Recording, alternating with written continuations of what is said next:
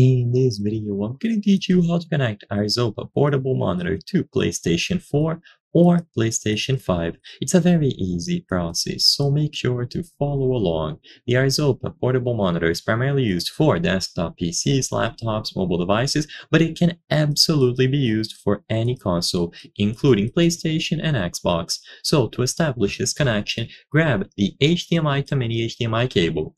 The mini HDMI end is going to go into the Arzopa monitor, and the HDMI standard sized end will go into your console of choice.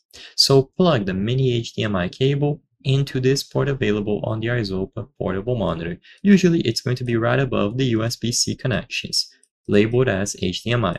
So you plug that cable in, and the other end will go into the HDMI port available on your console.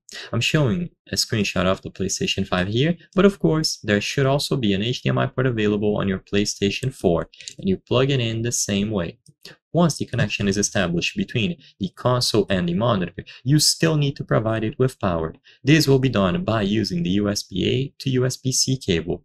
The USB-C cable will go into the Arzopa monitor, so plug the USB-C end in one of these two ports, it doesn't matter which, and the other end will go into a suitable power source. This can be an external power supply, a power bank, anything you have. So plug it in using any method that you prefer. As long as it is a suitable power source, the monitor will be powered on. The image from your PlayStation will be transferred over, and you will be able to use the Arzopa portable monitor alongside your console. So I hope I was able to help you. If this video helped you, please consider subscribing. As you can see, according to the channel metrics, 83% of the people watching our videos are not subscribed. By subscribing, you can help us make higher quality videos. Thank you for watching, and I'll see you on the next one.